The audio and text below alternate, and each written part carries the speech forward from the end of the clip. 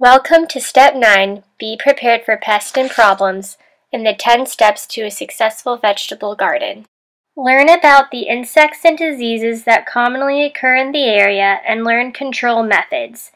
Whenever possible, select disease-resistant varieties. The environment has a big effect on plants, on plant health and growth and development. Biotic environment and the abiotic environment. The biotic environment are the living factors in a plant's environment. So things like parasites, disease organisms, predators that feed on them, plant, animal, fungi, pests that can affect the plant, and also beneficial things like nitrogen-fixing bacteria or things that actually can benefit the plant. Where the abiotic environment is the non-living or environmental factors. So things to consider are soil conditions like the soil pH, salinity, the amount of water in the soil, the humidity, wind speeds, temperatures. Commonly when a plant has a problem, it's usually an abiotic disorder because we do live in a very harsh climate for plants. It's very hot, it's very dry, there's bright sunlight. Plants not well adapted to the hot, dry conditions of the desert, or we're not managing the environment properly. And you learn to develop coping mechanisms. Mother Nature has a way of eventually evening things out.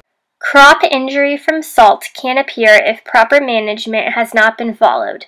High temperature and shallow watering often cause problems, especially when plantings are made too late in the spring or too early in the fall. As temperatures increase, more pest problems will occur. There has to be a certain population of aphids to induce a ladybug to lay eggs. So when you get to a tipping point and there are suddenly too many aphids, it feels like that's about when the ladybugs show up and the little mantises come in, because there is something to eat and something for the offspring to eat. They can keep on with a balance.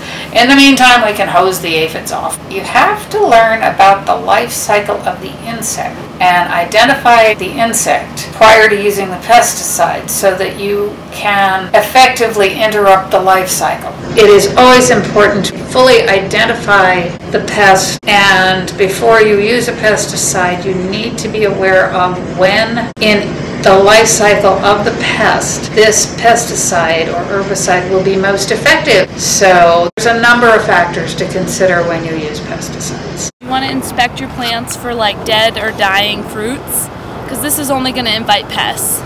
This is the kind of stuff you want to get out, get in your compost pile or throw away pretty quickly.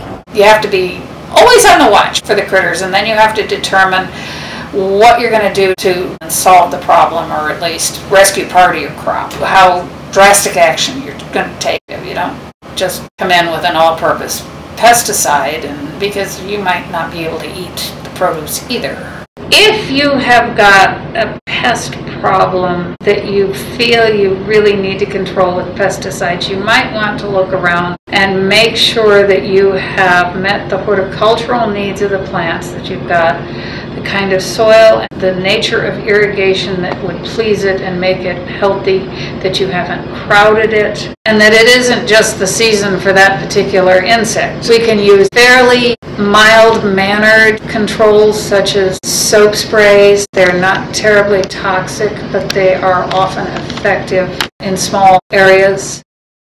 For more information, visit the University of Arizona's Cooperative Extension website.